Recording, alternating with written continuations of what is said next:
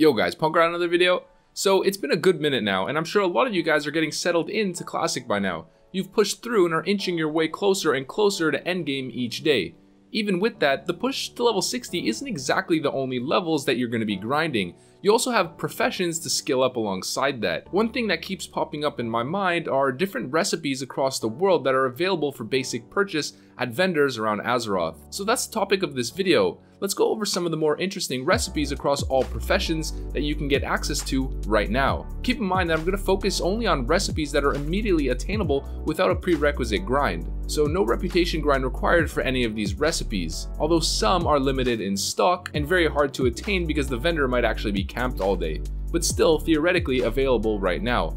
Without further ado friends, here's 15 awesome vendor recipes in Classic WoW. Let's get into it. So this one is arguably one of the most awesome ones on this list due to the way that you gain access to the actual vendor itself. So the recipe teaches you how to make major mana potions, which are the strongest mana potions available in Classic WoW. Mana potions are integral to the Classic experience. Every mana user is constantly chugging these in order to sustain through long fights. Less so in Molten Core and some of the earlier patches where most bosses die pretty much in no time, but once you get to the later raid tiers, mana potions are basically a necessity. I'm sure you've noticed that mana is scarce. You probably spend more time drinking during your leveling process than most other activities. So this one isn't as simple as just running to a vendor and picking up the recipe. The vendor itself is actually dead. Well, he's a ghost, so you can't exactly see him in the mortal realm. He's located at Caer Darrow, which is the little island in Western Plagueland, so right where Scholomance is. So if you want to gain access to this vendor, you need to actually see the dead or see the ghosts, which requires an item. It's called a Spectral Essence, and surprisingly enough, the Eye of Divinity, which is the priest quest item for Benediction or Anathema, also produces the same effect. Once you equip it, you can actually see ghosts and gain access to this vendor. In order to get the Spectral Essence, you have to complete this little quest series within Scholomance. It's only 3 quests long, and it does actually lead to some nice pre-raid items. The sword specifically is the best pre-raid tanking sword for humans, and it's actually really good as an offhand as well. So just complete this quest line, get the essence, and then you unlock access to the vendor, and now you can get the best mana potions in the game, or at least you can create them. This one is attainable at low levels, and most people don't think much of it off first glance, but it's actually quite decent, and in some cases it's extremely useful. The recipe is for frost oil, which is actually an alchemy recipe used to create an oil which can be applied to your melee weapon. So similar to wizard oil, but for melee hits. It has a chance to proc on your strike, sending a frostbolt to your enemy, slowing them in the process. It has a 10% chance to proc, which is actually quite high. It procs a lot, which makes it kind of like a semi-reliable proc. These are the 2 major uses for this specific weapon oil. The first is for ret paladins. It's probably no surprise to you that paladins don't have the ability to slow enemies like rogues with crippling poison or warriors with hamstring. This makes paladins very susceptible to being kited by enemies in the battlefield. Applying frost oil onto your weapon as a paladin in PvP gives you kind of like a pseudo crippling poison in a sense, and it's really cheap to craft. So having frost oil applied onto your weapon during BGs is very attainable. The second use is in relation to raid progression during AQ40. The boss Visitus within that raid has a mechanic where he needs to be hit by a certain amount of frost spells within his first phase to trigger the frozen phase, where you need to shatter him in order to take his health down. This means mages spam rank 1 frostbolt, healers and warlocks use frost damage wands, and rogues and warriors use this weapon right here. It's called Cold Rage Dagger, which drops off the last boss, the Lich boss in Razorfin Downs, Aminar the Coldbringer. On top of that, you can also apply frost oil to your weapon and expedite the process of triggering that shatter phase. Very useful. So these next ones will create consumables that are going to be useful throughout all content patches in World of Warcraft Classic. It's the protection potions, the elemental protection potions. You've got nature, fire, and frost, which are the really important ones. Now these aren't the greater protection potions, of course, but they're actually still quite useful, especially the nature one. The basic nature protection potion is really good. It absorbs pretty much close to 2,300 damage. These can be a great moneymaker, or if you're an alchemist and you just want to create them for yourselves, you might not want to always use the greater protection potions. You just want to use a basic one because it's an easy raid night, or on a boss that doesn't necessarily have major damage that needs a greater protection one, then these can be quite useful, and they also sell at a decent rate on the auction house. So nothing really special here. Here's where you get them at these vendors. There's no requirement or anything. You literally just go, purchase it, and then you can craft it. Super simple. Let's move on. So this is a potion that I actually mentioned in my last video. If you guys saw that one, it's actually the Greater Rage Potion. I compared it to Thistle Tea because it's quite similar. You just pop it and you gain 30 to 60 rage. So in PvP, if you're lacking rage to kill the target, you just pop it, kill the target. In PvE, you just use it on cooldown to increase your DPS essentially and allow you to get more strikes out, or during the execute phase to get an extra execute out. It's just an all-around useful potion. I'm sure you guys can understand why on a warrior. And of course, as a tank, when you're pulling, you might be out of rage. Having a rage potion could basically save the day or save someone's life.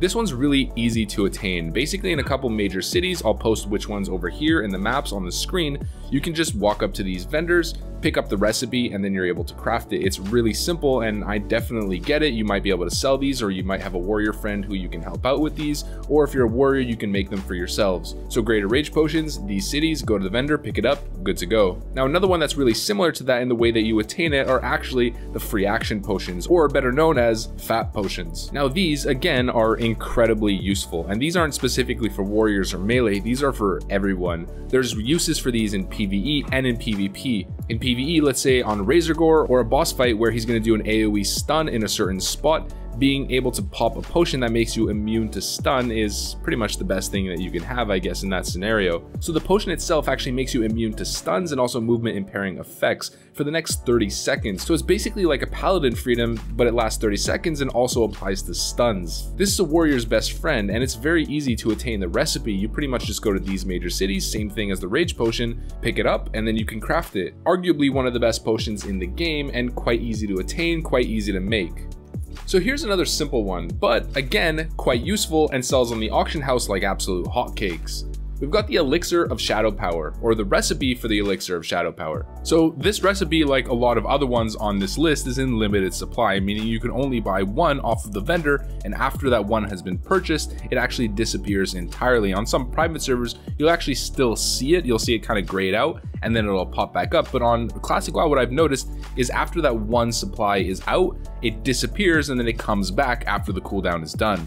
So you get this recipe really simple from either Stormwind or Undercity at the alchemy trainer or the alchemy supplier near the alchemy trainer. So like I said, you're probably going to head there and notice that it's not available. You actually just have to wait. What I heard is it's about 85 minutes to 90 minutes for the respawn. So if you really want Elixir of Shadow Power, go there, camp for about an hour and a half, and just wait for it to pop back up, buy it, and you're good to go. If you have no patience for that, go to the auction house and probably somebody has it posted there. It's a really simple potion. It's used in raids by warlocks and shadow priests, just increases their shadow spell power. Okay, so this one is another lucrative one, but it's not a consumable. It's actually the pattern for living shoulders. So let's pop them up on the screen here. Look at the stats. Really, really nice for starter raid shoulders. 8 stamina, 13 spirit, and plus 31 bonus healing. These are pretty much the best entry level shoulders that you can get on a paladin, a shaman, and a druid. And in this content patch right now, everybody wants these. So it's a leatherworking pattern, but you have to be an elemental leatherworker, and once again, the vendor that actually sells this pattern only has a limited supply, so you'll have to wait the cooldown if they're not there. So these are really high quality shoulders, and they're quite easy to make. It's only 12 rugged leather, 4 living essence, and a rune thread. So there's 2 guys who sell this pattern. We've got Jangdor Swift-Rider in Fairless, that's the Horde one, and then Pratt McGruben in Fairless again, and that's the Alliance guy. So really simple, go to Fairless, pick up the pattern, make sure you're an elemental leatherworker, and you're good to go. You're making the pre-raid BIS shoulders. So here's another limited leatherworking pattern, and this one I'm sure pretty much all of you guys know what it is. It's the Devilsaur gauntlets. So the Devilsaur leggings are actually a world drop to get that recipe, but the gloves are a lot easier to obtain. You pretty much just go to Ungoro, and there's a general goods vendor, his name is Nergal, and you buy it off of him. Again, it's limited, so you can only buy one, then you have to wait the cooldown, but still quite easy to attain. He's located near the Marshal's Refuge. And of course, you guys know that these are by far the best pre-raid melee gloves in the entire game, when combined with the leggings. So if you're wondering where to get this pattern, really simple, go to Ungoro, get them, and you're good to go. So that covers 2 leatherworking pre-raid items, although keep in mind that these require tribal leatherworking rather than elemental. Now this one is one that you can get at low levels, and everyone should get it if you're an engineer. You definitely know it because it's been a viable thing, or it's been a relevant thing throughout every single expansion. It's the Goblin Jumper cables. So these are actually the lesser version of the Goblin Jumper cables. It's not the Goblin Jumpers XL, but rather just the normal ones. You can actually make these at 165 engineering, so you can get them at level 20 easily, even earlier. You get them from these 3 vendors across low-level zones. There's Zixel in Hillsbrad Foothills, Phoenix in Stone Talon Mountains, and bear with me on this one, Kha'Zix in Duskwood. So again, really simple. It's limited supply, like pretty much everything else on this list. You walk up, you pick it up, and you're good to go. You can now make goblin jumper cables and potentially save your group from a wipe, although let's be honest, they never actually work. So here's another engineering tool, and this is for the PvPers out there and also the people who hate fighting against mages. So we've got the schematics for the Gyrofreeze Ice Reflector. This is the trinket that when you actually use the on-use effect will reflect frost spells back onto the enemy. So you guys are probably already aware that there's a fire reflector, a shadow reflector, and a frost reflector. The shadow and fire are actually drops that you get from doing instances, but the ice reflector, you pretty much just go buy it at a vendor. You get in Winterspring and Everlook off the goblin Zixer Fizzbolt, who's the engineering supplier. So we'll mention this once again, but it's actually only available in limited supply, so you'll have to camp it or you'll have to get lucky and have it respawn by the time you get there. So if you're a warrior struggling with frost mages, this is an item that you definitely want to be getting. The Gyrofreeze Ice Reflector, or maybe the Gyrofreeze, I don't know, I'm Greek so it's the Eurofreeze. There we go, the Eurofreeze Ice Reflector. So Winterspring is actually a hub for a bunch of good ones. The next one is the Runecloth Bag, the pattern for the Runecloth Bag for tailors. This one is especially relevant right now because people are dying for bag space, and people are doing so much leveling and mob grinding that they have tons of Runecloth available. Being able to craft a 14 slot bag right now can be super lucrative. Since people have bank alts, they're leveling second characters and of course leveling their mains as well, and stocking their own personal banks on their main character. So this one's super simple, but if you want to know exactly where the Runecloth bag is, it's in Winterspring off the vendor Kia. She's a goblin, she's the trade goods supplier. You go there, Everlook. Again, it's limited supply, but you pretty much go, and if it's there, you can get it. Now, from the exact same vendor, we have another one, and it's actually an enchant formula for enchant chest major health. This is the second most sought after chest enchant pretty much in the game, the first one being +6 to all stats. But a lot of the times, especially PvPers, will tend to lean towards the +100 HP enchant on their chest piece. It's definitely something you should have as an enchanter. You buy the formula from the exact same vendor, Kia, in Winterspring at Everlook. And once again, you guessed it, limited supply, there's only one, wait for the cooldown, hopefully you get it. So from Kia, we have the Runecloth Bag and Enchant Chest Major Health, which is 100 HP to your chest. Now this one is an absolute must get as a tailor. It's one of the most important patterns in the entire game, by a long shot. We all have bank alts, right boys? Now you can't get a job on Wall Street in the trade district without looking the part, friends. And if you want to be the wolf of the trade district, you need to get a tailored suit. Well, I know the perfect man. He's the most skilled tailor in all of Azeroth with the finest silks and the finest linens. He's worked with stars like Leroy Jenkins, C9 Sneaky. Oh, okay, fuck this gimmick. Yeah, so there's this dude in Ironforge named Outfitter Eric. He's basically the Dapper Dan of Ironforge. He's the guy that you go to see for the tuxedo patterns. And for Horde, it's a bit less exciting. I mean, look at this guy. Outfitter Eric is a beast. But in the Undercity, there's Millie Gregorian. She'll hook you up with the tuxedo patterns on Horde side. This pattern is again limited, so you can purchase one and then it goes on cooldown like pretty much everything else.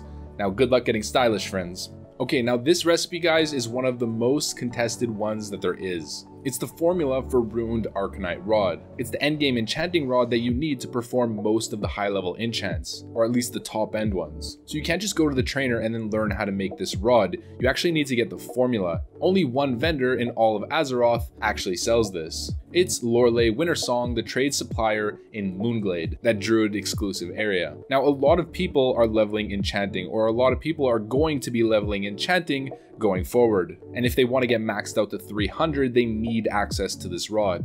This one vendor is constantly camped with people trying to purchase it, and a lot of people just have their alt there and they're timing it and they're just gonna get it and then try to sell it on the auction house for a premium markup. In my experience, this specific formula has been hard farmed and is extremely difficult to obtain. And it also has a really long cooldown, so once it's bought out and the supply is out, it takes a really long time to refresh. So nothing really special, just a Ruined Arcanite Rod, and if you need it, go get it. Or at least go try to get it.